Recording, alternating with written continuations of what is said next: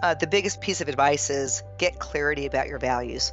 So as leaders, you've got to know what's most important to you as you build your businesses. So you've got to slow down. We race through life. We're so busy that we're not doing some of the things that are most important, right? Which is taking that deep breath and saying, what kind of business do I want to grow here? And am I growing the business that I really want to grow? Are the values really aligned with who I want to be and the people I want to attract? So get clarity of your values and then take your team through that Create Your Culture workbook. That would be the greatest piece of advice I could give.